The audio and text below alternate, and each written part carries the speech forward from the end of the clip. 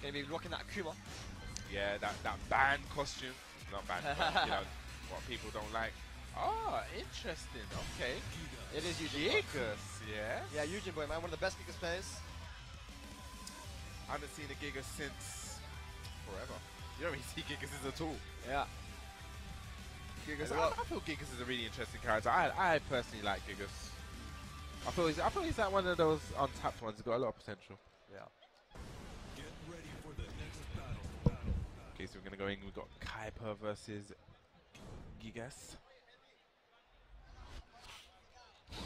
Be interesting to see how Caiper actually deals with this. You know how many Gigas is? So here we're gonna go into last day on Earth.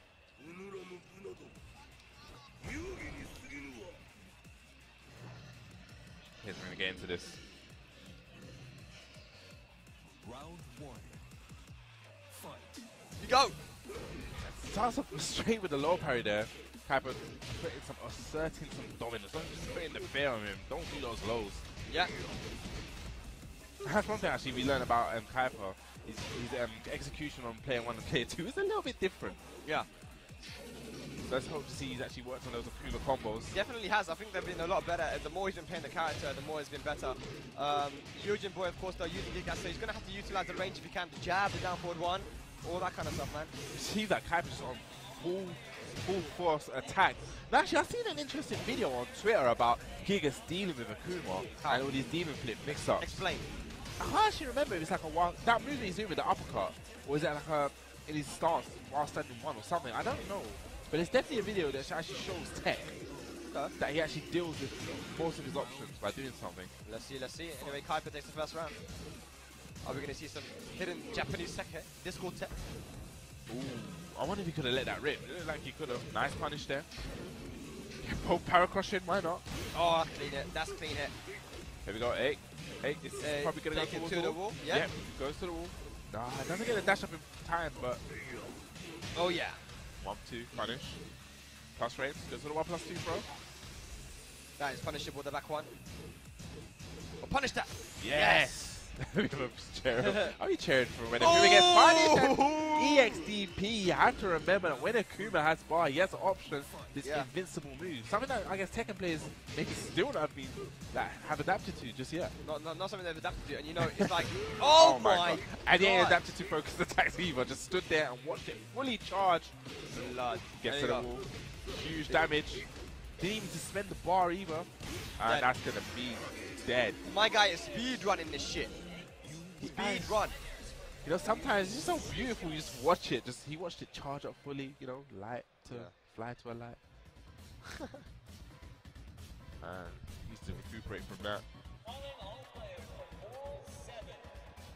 So we see what Dojin has to do. So looks like he's just going for a stage change here instead. Seems like he was a bit tilted from Yakuma. Probably has a bit of a trouble with the matchup, it seems. But again, lots of people do have trouble with Akuma. Akuma's team to be so strong in Season 3. Yeah, man. And Caiper, you know, outside of Akuma has been, you know, in Season 1 of World Tour, he used Feng, and that Feng he almost got him to the World Finals. Yeah, he did. Like you said, he's seen one measly point. And he didn't go to any challenges. He only went to Masters. So if he went to one challenger, he would have qualified. So, yeah, this guy knows how to play Tekken. Anyway, let's get into the second game here. Japan versus Spain.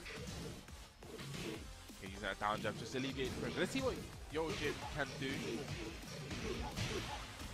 Okay, big combo. That's huge damage, 50%, but springballs out of there, and here we go, gets a launch of his own. Yeah. Okay, doesn't go downstairs. Cross up Tatsumaki gets blocked. Okay, nice. Gets to tailspin. That's going to be around baby tantrum, just slamming it down. Round 2. Seems Youjin's made the adjustments that he needs. I mean, the first round did look really comfortable. First game, sorry, did look really comfortable for Caiper. Seems like Youjin actually struggled with the match. Yeah, absolutely. Using that jab pressure. Wow. Okay, nice. Gets a coup from behind. Okay, unblockable this time. Looking good for Youjin. Definitely looking good. Okay, focus attack. And this could potentially be the round. Yep, that's dead. No. Never mind. Wow, maybe that was guaranteed. I think he needed to wake up from that, but I guess he just didn't expect it. I didn't expect that to happen either. Yeah. Okay, both focus and Keith both. What's that move? I'm going Rage Dead. Yeah. Wow, the range. Gigas has got those long arms. Baby tantrum. Yeah.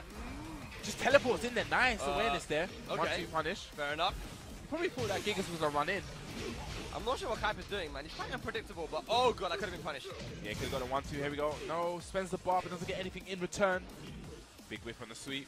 Of course, you know, Gigas does have those stubby legs as well, so it can be quite hard for Akuma to get that true. hit. Is he going to get a wall splat? Gets so high wall splat. Big damage. Okay, goes and mix up this time. Doesn't use the rage art. That was a big whip. What? And a, yeah, What's he doing? I don't know.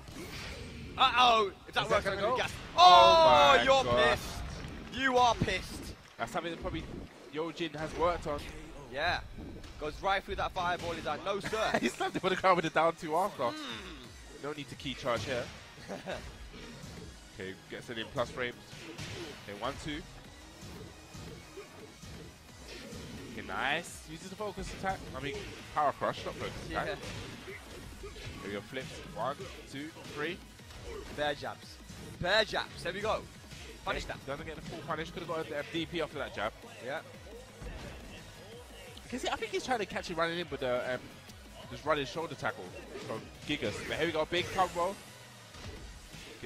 Okay, gets a tail spin. No, he doesn't get the tail spin. Okay. Maybe tantrum. Slams it down. Huge damage. Both in rage. Just runs up, down, forward. Down 3. And here we go. Caiper moves onto set point here versus Youjinboy. This could be it. Starts off with a down 4. Why not? And Again, another down one. 4. It is unseeable.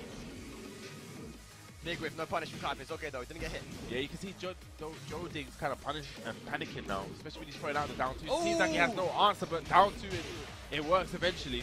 Yeah, he went for the down 2 instead of back 1. That is minus 14, so wrong punish from Caiper. Might kill him. Oh, man. Okay, nice punish there. It's so interesting. Oh, that's going to be it. If he can get the combo. 1, 2, 3, 4, 5. Ooh. No wall. Is that plus? I don't know. Oh my god. Youjin, he has rage available. Needs to be very careful for throwing the fireball. Just before he got stunned, he was able to use a fireball. And Youjin, not happy with himself. I am surprised that Caiper threw that fireball because he's seen him get punished with the rage art before. Yeah.